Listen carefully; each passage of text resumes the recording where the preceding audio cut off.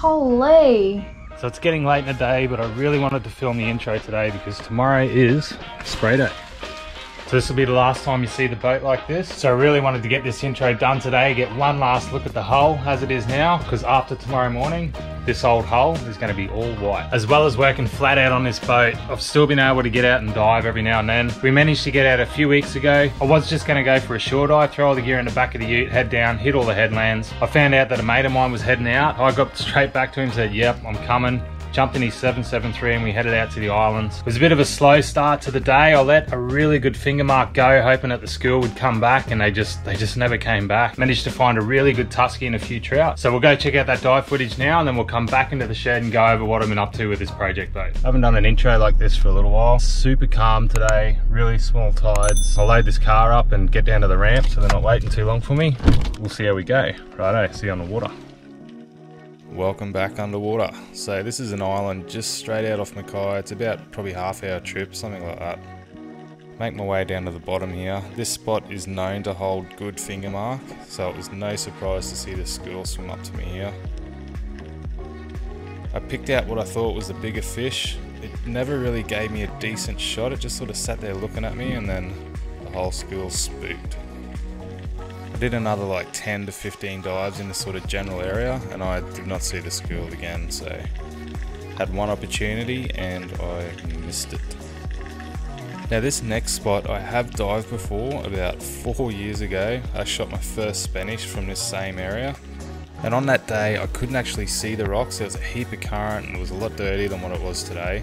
So this day was a bit cleaner, could see the rocks, so I swam down. Did a few dives looking for Spanish, hoping that something would come in. It was just alive with small fish, small bait, little trevally. Very short dive. Still had heaps left in the tank and saw this good tusky just as I left the rock. I definitely don't advocate this. If you're heading for the surface, especially at the back end of a long dive, don't turn around and go back. That was a super short dive for me. I was only down there for about 30 seconds, so I put a good shot on this fish, put the brakes on him and get him up. So location change, there was a heap of run at this spot. There would have been about sort of 10 to 12 meters. I had my dive watch on, but the battery decided to pack it in on the way out. Not having my dive watch working properly actually played on my mind a fair bit on this day. It definitely made my dives not feel anywhere near as comfortable as what they normally are. I didn't know my surface intervals, I didn't know how deep I was going. I had the time on my watch, so I was able to sort of work out my own intervals. And I've got a pretty good idea of depth, but still it just played on my mind, and it definitely messed with my diving on this day. A location change, completely different island. You can see I can't see the bottom here at all, so I was just sort of diving down. I was out off the island trying to find isolated bommies and find the fish. So as I'm getting down to the bottom here, I'm sort of scanning around, looking for any structure. I see a nice bommy over there, and that was my main focus, and this good trout just sort of cruises in from my right. By this time in the day, I was a lot more comfortable with my diving. You can see how much more relaxed I am here. I start swimming up, grab the fish. It's another quality trout off the Mackay coast. For a day where I was going to jump in the car and do a bit of shore diving, it was really good to get out, dive a few islands, dive a few spots, dive an old spot that I haven't dived in ages, and we got out and landed some quality fish.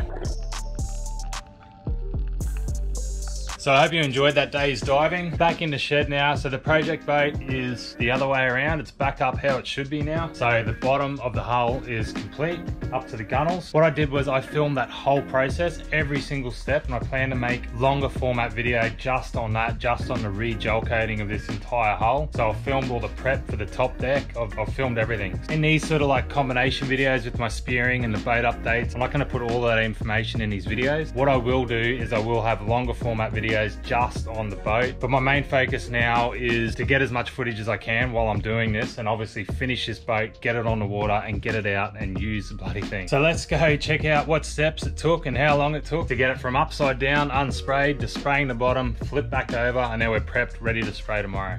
So here we are, spray booth or makeshift spray booth is made. The bottom of the hull is all prepped, ready to spray. So you see a ventilation fan there, so I made a scrubber box, put 3 sprays on it, so all the fumes and everything get wet down and doesn't annoy the neighbours. So So on this particular day we sprayed 4 coats, 3 unwaxed, 1 waxed at the very end. I started sanding the following day and I sanded through on a few spots, so I made the call to sand the whole boat back flat and go through the whole process of gelcoating again. It's probably the process that I should have done anyway. The hull was in such a bad condition, it had that many little nicks and knocks and stuff in it, so that first lot of gelcoating really filled all them up. So then the sanding started. Gelcoat doesn't lay completely flat, you've got to sand it to a nice finish. That's down to 1500 grit there. And after 2 days of sanding between Dad and myself, we were able to buff it up and get this result. Holy! That's amazing! Can I touch it? How is this even the same boat? Holy! Looks awesome. So we went through the scary task of flipping the hull back over. We were very careful not to damage anything. It actually went pretty well, but I think the shed's done for flipping boats. It was creaking and graining a little bit this time. So onto the sanding and prepping of the top deck. So fairing compound in, sand, fairing in, sand. Sort of followed that process backwards and forwards for the last week or so. I had to make a couple of pads for the nose of the boat, so one for the anchor winch and one for the bowsprit. The nose of the boat's curved a heap and obviously you can't just bolt it straight down onto the curve. So I opted to actually build it up on the boat itself and I got a pretty good result, I reckon. I had to build it up about 12 to 15 mil in some spots, and that was just all hand laid glass and it came up pretty neat. So more fairing, more sanding over the next few days. You think you've got everything and then you start sanding again, start wandering around the boat, having a bit of a look around, and you find some more spots. You've got to fill them, you've got to sand them. Heaps of vacuuming. Vacuuming's good because obviously it helps keep everything clean, but as well as that, it gives you a chance to have a good look at the boat. So it's just another step. Same with acetone wiping, same with everything. As you're doing all that, you can have a good look at the boat, have a good think about it. You can find other spots, things that you've missed. You can put a little bit more fill in. And doing those extra little fill sessions, spending the time, keeping it clean, doing all that sort of stuff definitely plays a big part in that final result. Thanks so much for watching that episode, guys. I really hope you enjoyed it. Make sure you subscribe, leave a comment if you want to know anything more about the boat, anything about my diving. Give the video a like, it does actually help. Helps the algorithm, helps me out, helps the channel grow. And as the channel grows, you'll see more of this stuff, you'll see more of my content, and you'll see it all happening. So again, thanks heaps for watching, guys, and I'll catch you on the next episode. Cheers.